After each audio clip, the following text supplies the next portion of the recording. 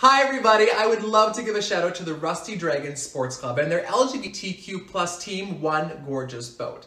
Now this Toronto-based Dragon Boat Club is hosting a Toronto-wide scavenger hunt on Saturday, June 26. All of the proceeds will be going to the 519 as well as Rusty Dragons community programming.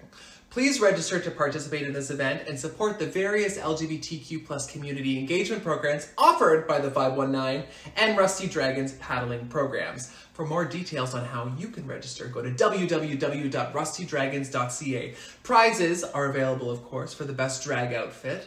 I'm not winning that prize, as you can clearly see, but you could. So keep up the good work. Happy Pride, and I love y'all.